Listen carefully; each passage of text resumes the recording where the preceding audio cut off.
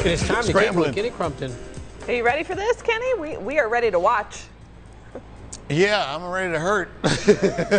Well, you're a brave man. You really are. You're brave. Yeah, So well, brave, crazy, whatever. Yeah, the line, it's all gray matter, brother. Brave, crazy. Provides great all right, entertainment.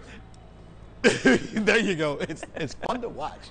Sky Aerial Studios right here, the heart of downtown Cleveland. I'm hanging out with Emily, and we're talking about these are great exercises that are a little bit different than your traditional exercise. So we're gonna show like an advanced move and a beginning move because we don't want to intimidate people. So obviously this is not a beginning move what we're seeing Brittany do. Right. And these are called silks or the hammocks. Hammocks. Yep. There you go.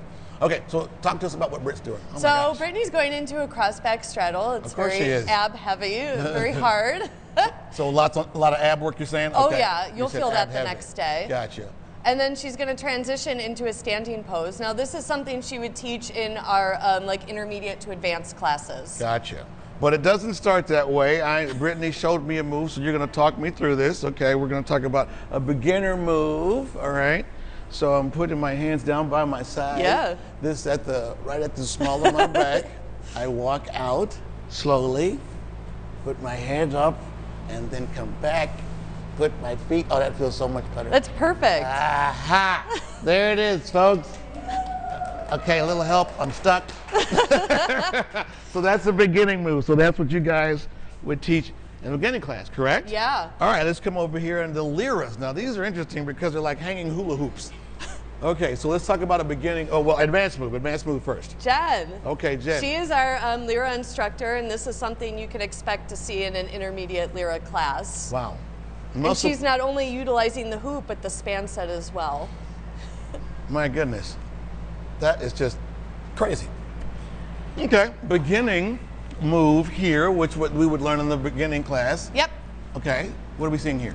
We are going up into a top bar knee hang. It's actually very easy to do, but looks intimidating. Okay, I was about to say, that's an easy move. And then she can slide down into her back into what we call a rest pose. Doesn't require a lot of muscle. Okay, because she's using the lyra as support there. Yes. Awesome.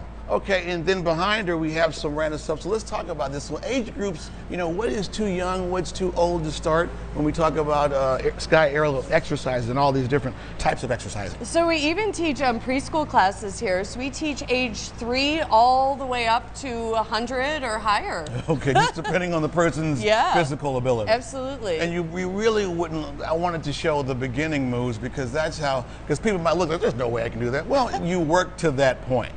Right? Yeah, you absolutely, anybody could do it. Okay, excellent. And then over here, we're seeing our, this is our flow class. Let's talk about flow. So if aerial's not your thing, we offer lots of opportunities where you can work circus acts from the ground.